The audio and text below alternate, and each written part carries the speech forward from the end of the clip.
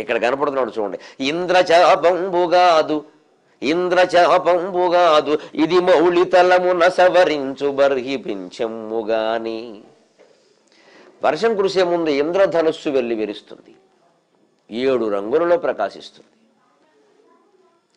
సరిగ్గా నెమలి పింఛం కూడా అనేక రంగులలో ప్రకాశిస్తుంది. నలుపు ఉంటుంది, తెలుపు ఉంటుంది, ఆకుపచ్చ ఉంటుంది, నీలం ఉంటుంది, లేత ఎరుపు ఉంటుంది. ఇంచుమించు ఇంద్రధనుస్సులో ఉండేటువంటి రంగులన్నీ నెమలి పింఛంలో కూడా ఉంటాయి. చిన్నప్పుడు పుస్తకాల్లో ఆ నెమలి పింఛాన్ని అలా మధ్యలో పెట్టుకుని పిల్లల్ని పెట్టింది అనుకునేవాళ్ళు. అదేదో నూగులో వచ్చేది దాని మీద, అది పిల్లలు అన్నమాట. ఎంత ఒద్దికగా జాగ్రత్తగా చూసుకునేవాళ్ళము ఆ నెమలి పింఛాన్ని. చదువు అయిపోయి పెళ్ళిళ్ళు అయ్యే వరకు ఆ పింఛం అలాగే ఉండేది. పిల్లల్ని పెట్టేది, తర్వాత మేము పిల్లల్ని పెట్టాం, అంతవరకు అది పిల్లల్ని పెట్టేది. అంత ముద్దు ముచ్చట నెమలి పింఛం అంటే.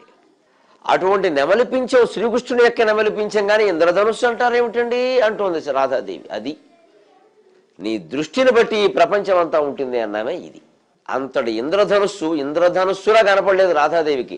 తాను ఎవరి కోసం తప్పించిపోతుందో ఆ కృష్ణ పరమాత్మలా కనపడింది. కాబట్టి ఇంద్రధనుస్సు నెమలిపించంలా కనపడింది. అదేమిటి, నా స్వామి శిరస్సు మీద ధరించే నెమలిపించం అది ఇంద్రధనుస్సు అంటారేమిటి? ఇంద్రుడి ధనుస్సు నాకెందుకు పని లేక?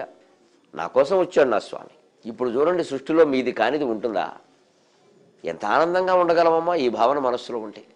ప్రతిదాన్ని వ్యతిరేకంగా ఆలోచించడం దేనికి?